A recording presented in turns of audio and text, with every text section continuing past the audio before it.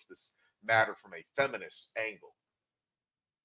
I don't think there's anything such as true love. There is no love that is not heavily influenced by physical desires, by material desires, by psychological desires, by desires perhaps to rise in social status, by desires to look good in the eyes of your family, friends, and community.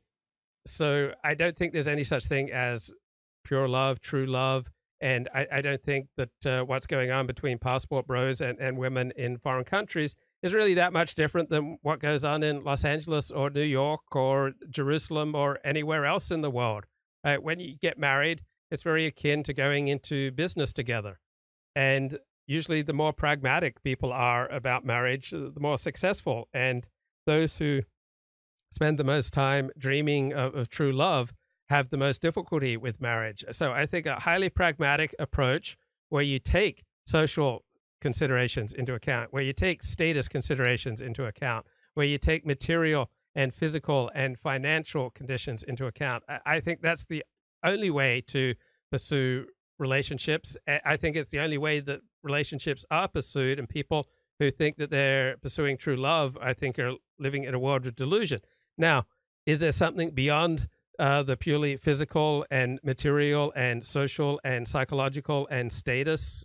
Sure, but I don't think romantic love is a strong basis for marriage. I think it's usually a terrible primary basis for marriage, right? The more you have in common, usually the better off you're going to be. And these passport bros and women in foreign lands may have a great deal in common. They may have a search for adventure. They may have a certain flexibility.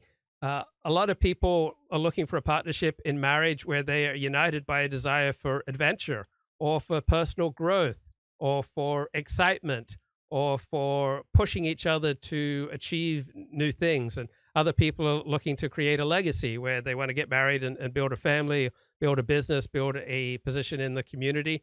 There's no inherent reason why people who are seeking to marry for legacy's sake are superior or inferior to people who are marrying for personal growth or for a certain type of excitement or adventure. Other people are seeking to marry mainly for reasons of companionship. I don't think any one type of form of marriage is superior, except for those who primarily seek romantic love in marriage. I think that is destined to be disappointed. It's a lovely, I would assume it's a lovely additive, and it probably provides the rocket fuel for many relationships to take off. But I would hope that the primary basis for marriage is social, is physical, is material, is sharing values in common, say a religion or a political, cultural outlook on life, and a desire to bond together, to work together, essentially forming a business, forming a partnership where you look out for the other person. So I don't see true love as an ideal.